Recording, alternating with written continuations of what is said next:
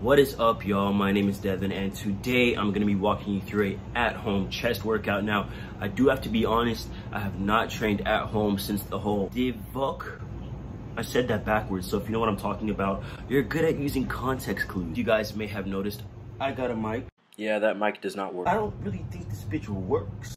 Yeah, no, bro, it does not work. Definitely does not work. But if you guys do want to support the channel, go ahead and comment Mike for the algorithm. All right, y'all, so there are a few things you're going to need to be able to do this at-home workout, okay? Ooh, I look kind of sun-kissed. First will be a set of dumbbells. These are my power blocks. You're also going to be needing either a bench or a floor. Hopefully you have one or the other. One other thing I do recommend, and we're gonna get moving into the warm-up, is a resistance band. It allows you to get your muscles introduced to certain motions, okay? So I like to warm up like this. I like to grab the resistance band and really just put it like this.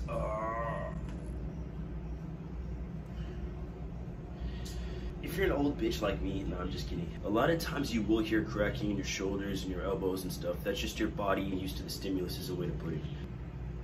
At this point, I'm just flexing. Who is he? Okay, cool. So grab the resistance band like this. Wrap it around your hand once, depending on what strength it is. Step on it. Put your foot inside the loop-de-loop like this. So your rotator cuff is responsible for all of this type of movement. We are going to stretch it out. This stretches the rear delta out and gets it warmed up, lubricated, if you will. And make sure what you do to one side, you do to the other, okay? All right, y'all, so the first exercise that we're going to be doing is push-ups. And I know what you're thinking. You're like, Devin, shut the fuck up, bro. I'm so tired of bitches telling me to do push-ups. Every fucking home workout I look up, it's push-ups. And you wanna know why, bitch? Because it works. So we're gonna do it, okay? We're gonna do 3 sets of regular push-ups, as many as you can. I know for some people, it's not gonna be much. For some people, you fucking eat push-ups for breakfast, okay? And that's cool for you, you got it, fam. And the reason why we do this at the beginning of the workout as opposed to the end is because bodyweight exercises can often be the most demanding and it can require the most energy from the body. We're gonna bust out those sets right now.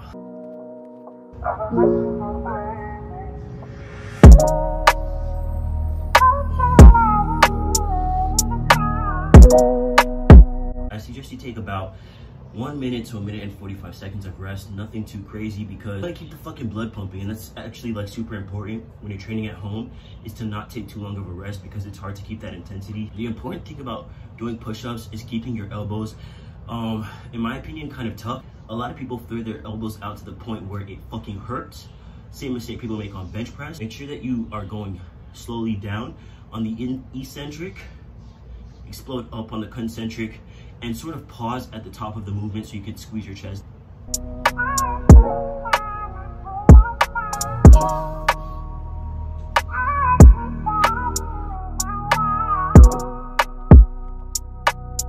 If you're that person who can only do like 5, it's cool. Don't worry about it. The more you work on it, the better it'll fucking get, okay?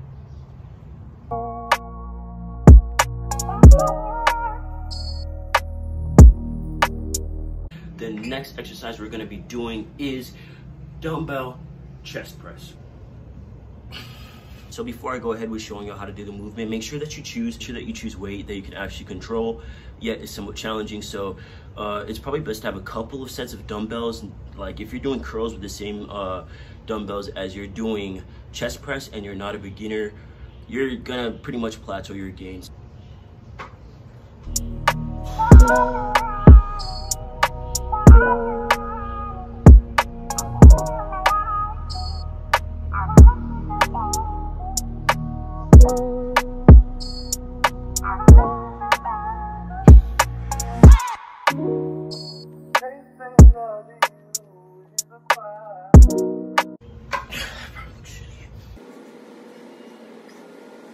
All right, so the main focus of this exercise is really to feel your chest stretch going back and squeeze going forward. Put it around your body.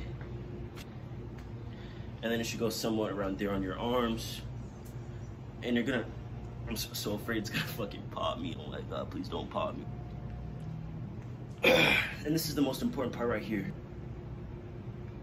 That's from the squeezing, like that.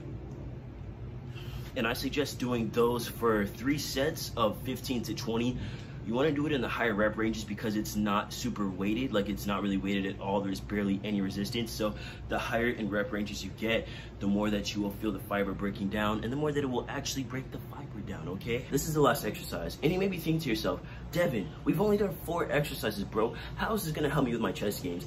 And the reality is, on my push days, I only do these 3 things. And the fact of the matter is, if you are doing all of these exercises and you're putting your fucking heart and your soul into it, you're pushing yourself until you absolutely cannot go anymore on each and every exercise. If you're training at home, I suggest going to failure, okay? If you're putting your fucking heart and your soul, then 4 exercises is more than enough. And it's the same thing as when you're training in a gym. You don't need 5 million thousand exercises to get the job done, okay? So I'm going to be showing you guys how to do a squeeze press. Just go a little bit lighter than we did for the flat bench press. About 3 sets of 12 to 15, a little bit higher in the rep ranges, but still nothing crazy. We're not like in the 20s or the 25s or nothing like that, okay?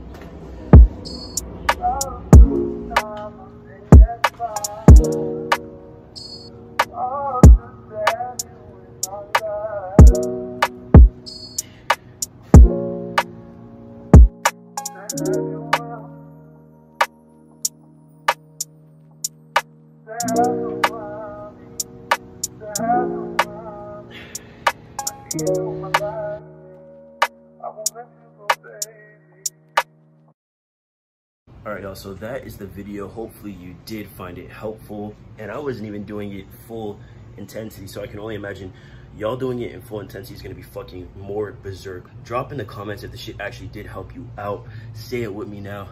Devin loves you, Devin's a Don, and Devin is out of here, boy.